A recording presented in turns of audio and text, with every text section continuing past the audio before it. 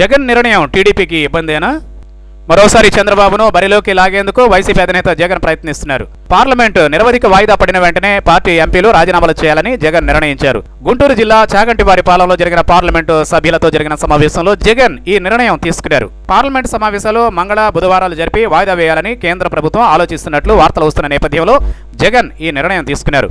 జగన్ ఇప్పటికే కేంద్ర ప్రభుత్వంపై అవిశ్వాసం తొలిత పెట్టి టీడీపీని ఇరుకున పెట్టారు. జగన్ అవిశ్వాసం పెడుతుండటంతో టీడీపీకి ఇక ఆలోచించే సమయం కూడా లేకుండా వెంటనే ఎన్డీఏకు గుడ్ బై చెప్పాల్సి వచ్చింది. తాము కూడా అవిశ్వాసం పెట్టేందుకు ముందుకు రావాల్సి వచ్చింది. ప్రత్యేక హోదా విషయంలోనూ అదే జరిగింది. మంత్రులు కేంద్ర ప్రభుత్వం నుంచి వైదొలగడం కూడా అంతే. టీడీపీని ఇరుకున పెట్టేలా జగన్ నిర్ణయాలు ఉండడం, ప్రత్యేక హోదా విషయంలో జగన్ ఒక అడుగు ముందులో ఉండడం టీడీపీ నేతలకు మింగుడు పడడం లేదు. ఈ నేపథ్యంలో జగన్ తాజాగా తీసుకున్న నిర్ణయం కూడా టీడీపీని ఇరుకున పెడుతుందని చెబుతున్నారు. జగన్ పార్టీకి చెందిన సభ్యులు పార్లమెంటు నిరవధిక వాయిదా పడిన రోజునే తాము రాజీనామాలు చేయాలని సమావేశంలో నిర్ణయించారు. గతంలో ఏప్రిల్ 6వ తేదీన రాజీనామాలు చేద్దామని అనుకున్నారు.